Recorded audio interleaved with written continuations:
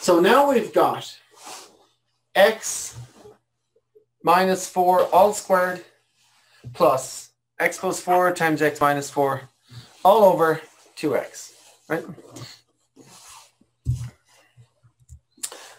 Okay. So there's a few steps to this, may have to be careful. So we're going to take this guy and square it, and just be careful because it's not just x squared minus 16. You actually have to expand it out like that. You actually have to go x minus 4 times x minus 4. Right?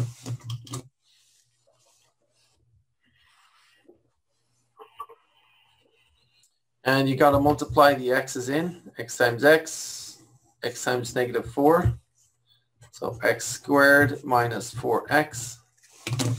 And then you got to multiply this negative 4. So this is our double distributive property that we went over. So minus 4x, negative 4 times negative 4 plus 16. Right? And then similarly, we're going to take our time on this one. This is x plus 4 times x minus 4, right? So, and again, I'm just working on the top here. I'm ignoring the dividing by 2x. I'm just going to work on the top of the fraction. I'm just going to simplify the top first of all, right? So x times x gives me x squared. X times negative 4 gives me minus 4x. 4 times x gives me plus 4x. And 4 times negative 4 gives me minus 16. Okay. So then what do we do with this plus sign, right? Well, that plus sign is just, well, put it there. So it's this thing, the x minus 4 squared plus this thing, right?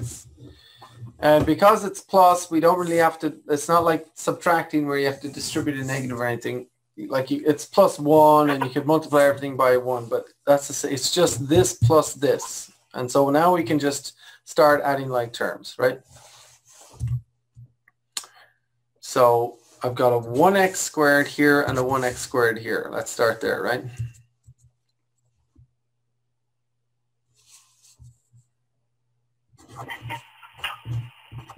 So 2x squared. Okay. Yes, I got 2x squared. Lovely. And then minus 12x. Yeah, close. So these guys over here this is a negative 4x plus 4x. So that makes nothing. That's 0, right? So they're actually gone out of the picture altogether. It's like 4x minus 4x, no x. They're 0. It's gone, right? Negative 4x minus 4x, though, it's like I'm in debt $4. I spend $4. I'm in debt by $8, right?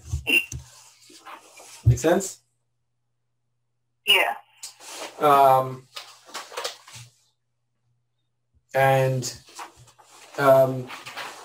The 16s, I guess. So we've got a plus 16 minus 16. So that's also 0. So they're gone, right? So the whole thing worked out nicely because now we just have 2x squared minus 8x.